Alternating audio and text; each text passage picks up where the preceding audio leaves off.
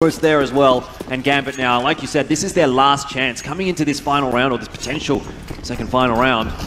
Gambit really need to come away with a victory here. An important round, to say the very least. Mo boosts up, there's no one here. That's so unfortunate as well. The one time they throw in a bit of a curveball, something to catch out that will typically get a free pick. It's Vega playing contact on B. Hoochie walking in, and Doja is none the wiser. He spots it and he stays alive at the very least, but he can't pull out a nade. He'll just get shot in the face. Hobbit looks to defend, but nothing comes out apart from a single kill. And that's not enough when Vega already have 2 picks in the bomb site. It's Gambit in for the retake. They have the option to save, but do they really want to give away a map point? I'm not sure that you do, but then again, if you do try and go for this retake and you come away with a loss, you're basically counting yourself out from the rest of the map here. Vega Squadron have done an excellent job so far on their T side, and they're only looking to capitalize on that. Adren does get maybe a bit of a cheeky kill there onto Cassandra, checks the right angle, but Chopper is still there, able to get the frag, and now it is just Mo. Surely he has to back out now, and perhaps he gets caught out. No, he doesn't, quite aware of Chopper's position.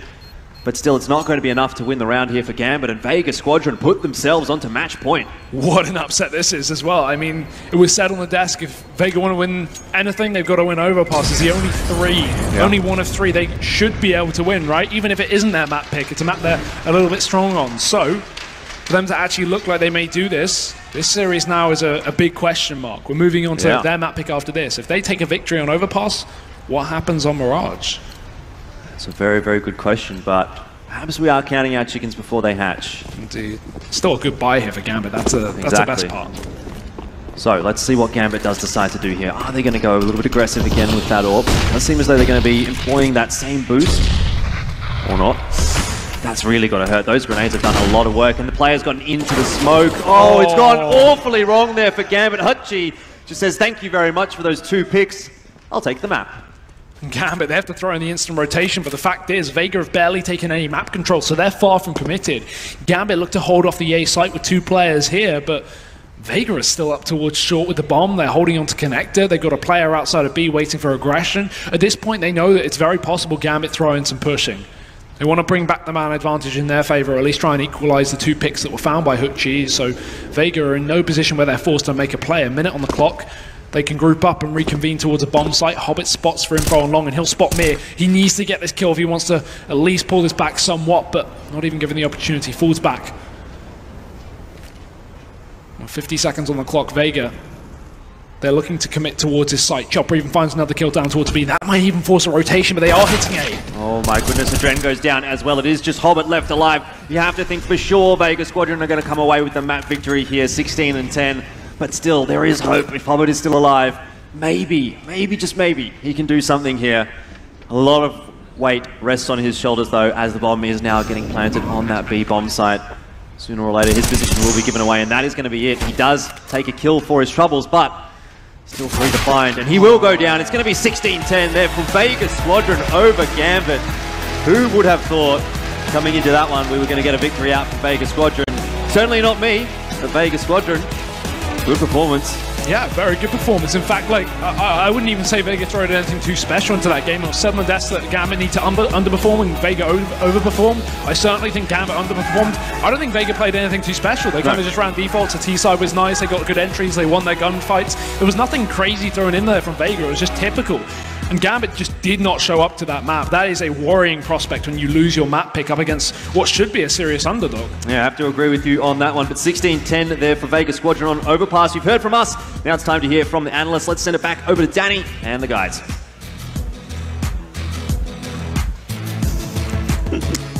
Well, I mean, we are wrong sometimes.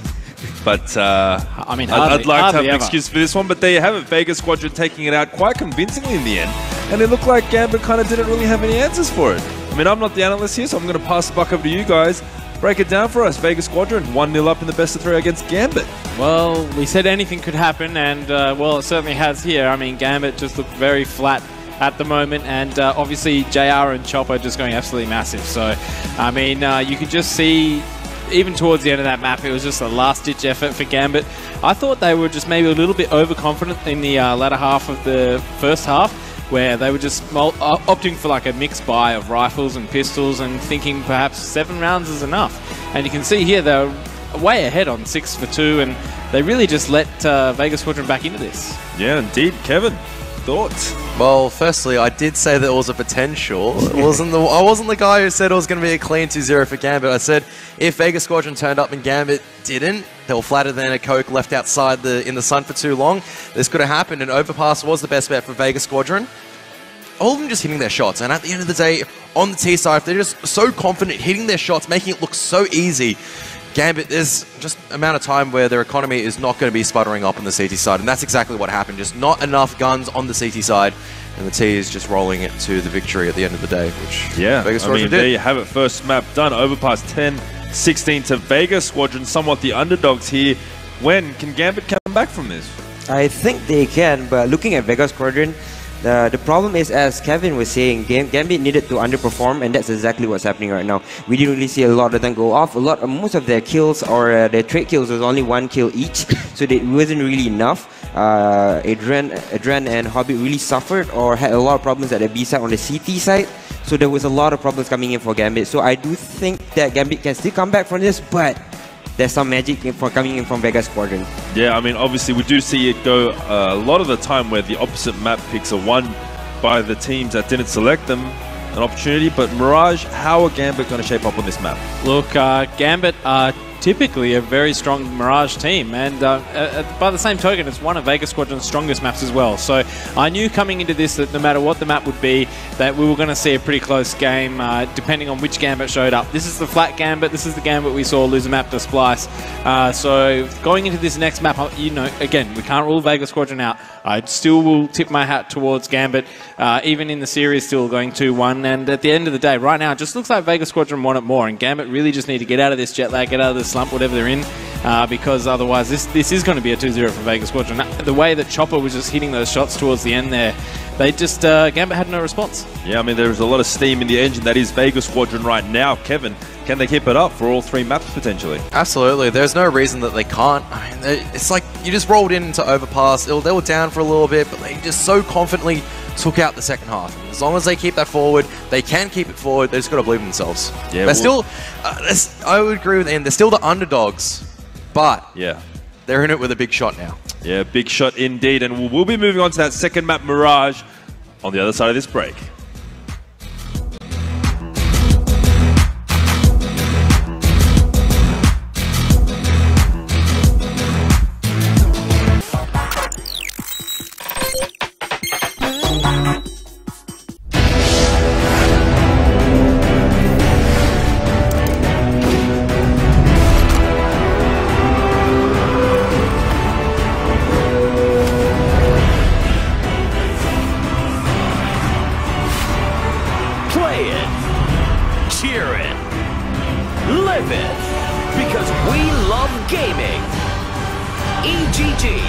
Celebrating every good game.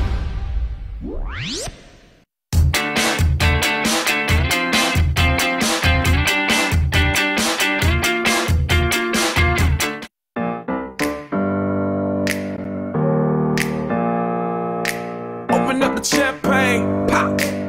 It's my house, come on, turn it up. Hear a knock on the door and the night begins. Cause we've done this before, so you come on in. Make yourself at my home, tell me where you been. Pour yourself something cold, baby, cheers to this. Sometimes you gotta stay in, and you know where I live. Yeah, you know what we is. Sometimes you gotta stay in. Welcome to my house, baby, take control now. We can't even slow down. We don't have to go a while. Welcome to my house. Play that music too loud. Show me what you do now. We don't have to go a while. Welcome to my house. Welcome to my house. Morning comes and you know that you wanna stay. Close the blinds, let's pretend that the time has changed. Keep our clothes on the floor, open up champagne. Let's continue tonight, come on, celebrate. That's how we do. Sometimes you gotta stay in, and you know where I live.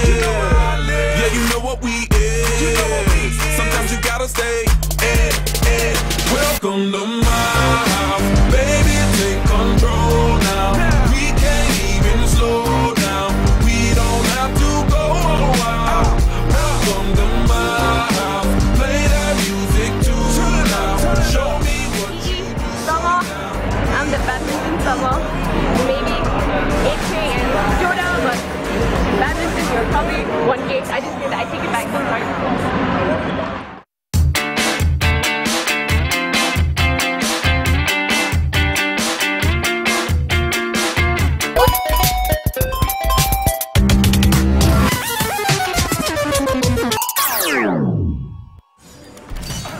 Are we gonna see the downfall of Faisal today? I think so. I have a feeling. The first fighting game you ever lose at. Come on. No, because I want my super girl. Yeah, Faisal. Come on. Oh! There we go! Yeah! Oh, are you kidding me? Please Faisal, tell me what I'm is not going to this? lose. Okay, I finally figured it out. Come on, Oh man. my Come god, on, man. come on, Faisal! Come on! Yeah! Oh my god. Faisal, oh my god. Okay, I think I'm going to switch sides. Sorry, Team Faisal. Oh! What? No! You blocked it! No! You blocked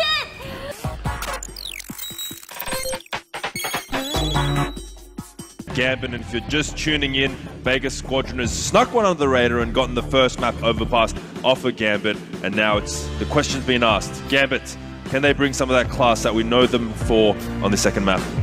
Well, I don't think so. I mean, it's not looking good for them. They do look extremely flat at this point, and maybe a little bit too cocky in that first map. Yeah, well, cocky being the word. I mean, is a map enough to really let them look at what they've been doing wrong and come back and give Vega respect? Or are they just going to be like, hey, that's an anomaly, let's just go and do our thing? Honestly, it's just going to be a 5-minute smoke break, come back and hop into Mirage and try and hit your shots there because, I mean, Gambit, they've played a lot of Mirage. I mean, they're no strangers to it. They've versed the best teams in the world on Mirage. Vegas Squadron really shouldn't be a problem for Gambit. Yeah, Kevin? That's what everyone was saying, though. It shouldn't be a problem. Overpass was a problem. Yeah, so Mirage has been a problem for Gambit in this tournament. It was against Splice, and we shouldn't take too much out of it. It was 2 days ago. But if there was any indication of how they went, I mean, even with the second matchup against Splice again on Mirage, they were up so heavily in the lead, 13-3 after taking the pistol on their CT side, and still they let Splice take 7 more rounds afterwards. You can't be doing that to Vegas Squadron. That was Splice, and I'd say that Vegas Squadron playing right now are a level above Splice. Definitely the case. I mean, what I was saying, Gambit, I think we'd all agree as well, a lot of people out there would agree that we do put a lot of emphasis onto Gambit. You know, they won probably the biggest tournament that has gone by this year thus far. Are we giving them a bit too much here? Are they, you know, the lineup has changed, times have changed, they're not as good. Are we just kind of living in the past a little bit for this Gambit lineup, or do they have that kind of reveling experience when? Hopefully, though, because again, you get a lot of experience being major winners, right? So you bring that a lot to more tournaments where a lot of the other teams don't have that much experience with it. So again, Gambit is a team that can lose and then come back. So hopefully they'll bring it back in the second game. Again, against Vegas Squadron, they were looking very good in the first game, so a little bit of worry there for Gambit. Yeah, a little bit of worry as well. A little bit of worry for you, Kev, because you and Sniper will be playing a little bit of 1v1 on these laptops here on these tables, and they're pretty good laptops, aren't they? Yeah, I mean, I smashed Ian, that's why it looks really, really sad right now.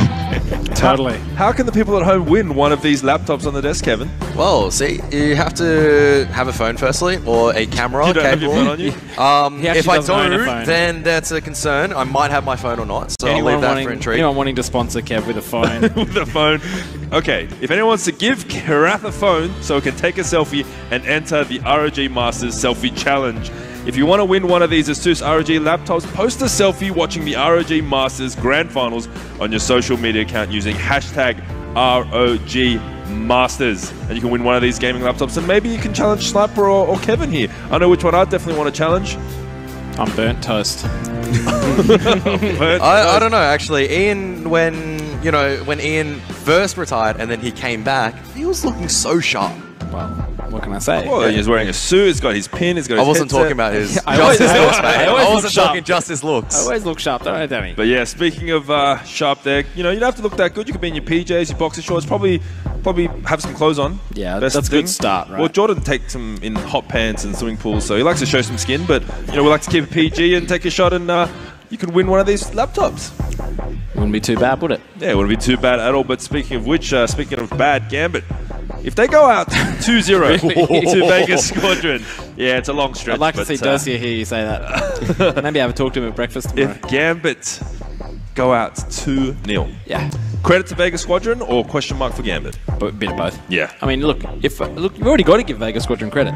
They've gotten a map off Gambit, right? So, you know, despite the rankings, what they would tell you, they're up there and as good as Gambit in this particular instance. And I mean, it's up to Gambit now to perform exactly like Tyloo did and get that reverse sweep. Yeah, Kevin, I mean, what's changed for Vega? I mean, you never would have thought that this could be possible. We didn't really. That's the information we were going on that group stage, right?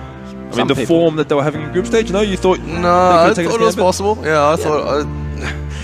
anything is possible in Counter-Strike. It's always a matter of percentages. Even though 99% of the time a team may win, there's always that 1%. It wasn't that skewed for Vega Squadron, obviously, but obviously a little bit more for Gambit, but that percentage was still there, so...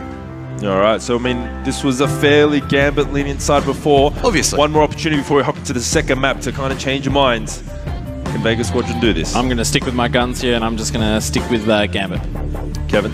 I still reckon the safe, smart thought is for Gambit to come back, but who knows?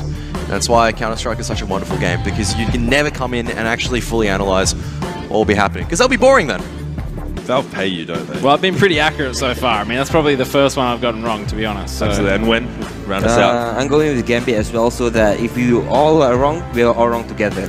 Well, there you have it. Now it's back to the brother casting duo. A little bit of insight here. Jordan's family was cast to Australia because they're all convicts, while Hugo's family was raised by the tuition of Richard Branson's entourage. That's the separation in class, but they're both here to deliver you a great game. Here's Jordan and Hugo. I feel like I'm getting the short end of the stick here a little bit. Yeah, come on, don't leak all of our history, come on. Yeah, anyway, I mean, the analysts, they're all going for Gambit. They're all saying they're going to come back. I did say Vega 2-0 before the game, that's all I'm saying. Yeah, I mean, I'm not sure that I'm necessarily on the board with you, but there's a chance here now. I mean, Vega Squadron looked really good in that, and you sort of said, and I kind of agree with you as well, that they didn't really seem like they had to pull out all the stops in that one. They did kind of just play default. That was pretty easy for them, it seemed, especially in that second half. I mean, a nice streak of T-side rounds, considering they got 6 in the first half and still managed to take the game, what, 16-10? Yeah. Like, that's crazy that they gave up 1 round on their T-side. And, again, versus Gambit, a team that's usually very strong on their T-sides as well. You know, it's kind of the T-sides are a little bit lackluster in terms of teamwork there. So, yeah, I'm impressed at Vega. And jokes aside, after seeing that performance, I don't think Gambit is showing up. I honestly think Vega are going to 2-0. Indeed, but in saying that, we are moving on to Mirage, which again is kind of a different beast here for Gambit. And to the same token, for Vega Squadron, we know both of these teams actually coming into this map are very, very good on it. So I wonder if that throws a bit of a curveball here into the picture. I would certainly say that makes a big difference in terms of Gambit's T-sides at the very least now. Moving on to this map, it's far easier to just kind of pug this map. And while that's typically kind of like Vegas style, right, I think it's also going to work in the way of Gambit in the sense that they should be good on the T-sides. But they need to get through that CT side first. We're going to be jumping right in. Second map here, Gambit's chance of retribution to pull the reverse sweep like Tyloo did earlier to get into the grand finals.